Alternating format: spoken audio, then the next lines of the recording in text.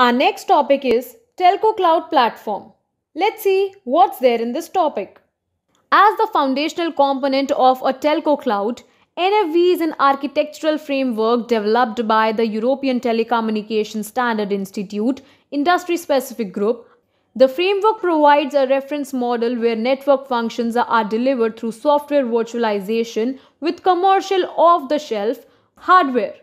In this way, NFV moves away from proprietary, purpose-built hardware dedicated to a single service that is common in legacy telco network infrastructures. The result is transformed network that is agile, resilient, and equipped to deliver high-quality services. The NFV framework defines functional abstractions and interactions between the building blocks. Some of these abstractions are already present in current deployments, while others must be added to support the virtualization process and operations. Here the figure on the screen shows the reference model for an NFV-enabled telco cloud infrastructure environment with clear functional abstractions and interactions in the following tiers. Physical infrastructure. It represents compute hardware, storage, and physical networking as the underlying pool of shared resources. In addition, there are numerous other physical network devices such as switches, routers, element management system, and so on, making the execution ecosystem a hybrid virtual and physical topology. NFVI. The NFVI tier is delivering using the vCloud NFV platform. It delivers the virtualization runtime environment with network functions and resource isolation for virtual machine workloads. In NFVI, virtualized compute, storage, and networking are delivered as an integrated solution through data center. The NFVI is optimized for carrier-class workloads to enable the delivery of carrier-grade and resilient services. Infrastructure, high availability, performance, and scale considerations are built into this tier for performance optimization. Resource orchestration. This tier provides resource management capabilities to the NFVI tier. In this way, the NFVI can deliver a flexible infrastructure for life cycle management of workloads, network management, and resource management. The resource orchestration tier is responsible for controlling, managing, and monitoring the NFVI compute, storage, and network hardware, the software for virtualization layer, and the virtualized resources.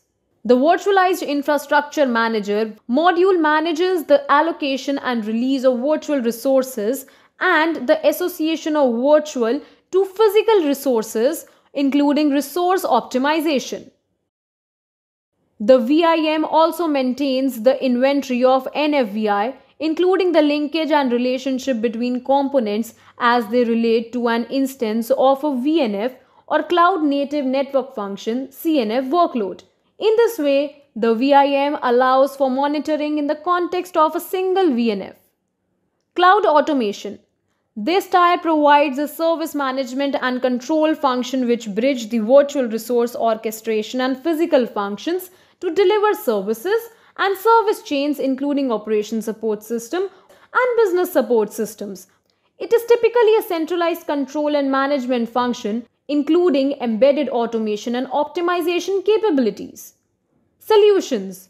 This tier is the multi-domain ecosystem that delivers software virtual functions as native VM functions. Such functions are composed in complex solutions to enable service offers and business models that CSP customers consume.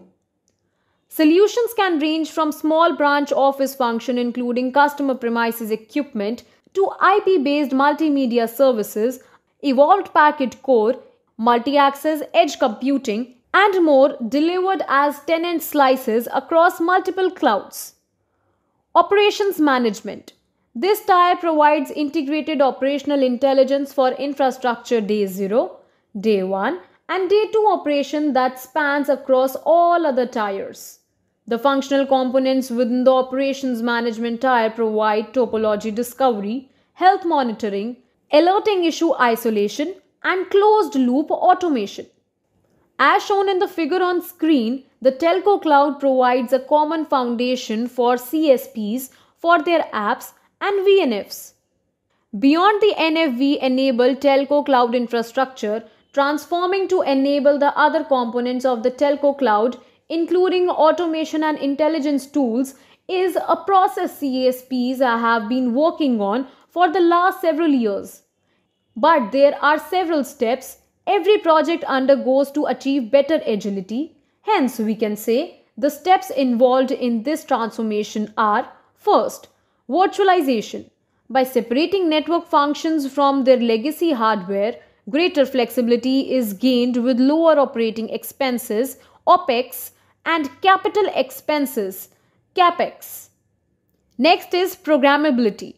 Removing human processes and enabling real-time control of network services provides agility, speed to market, and faster fixes. Next is orchestration. Full automation requires cooperation between the telco cloud infrastructure and the telco cloud automation to create efficiencies and provide on-demand differentiated services. Next is closed loop feedback.